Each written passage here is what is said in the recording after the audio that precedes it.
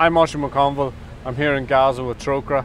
Today I visited a family who've been affected by trauma.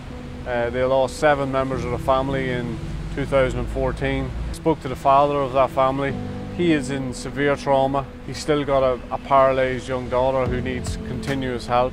Those families not only need aid, but they need help with the trauma they're experiencing.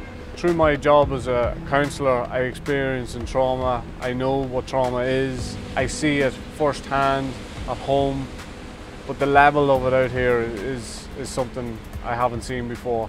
Today I visited a mental health project sponsored by Trócaire, and I learned that 300,000 kids in Gaza need some sort of psychological help. So this Christmas, give to Trócaire.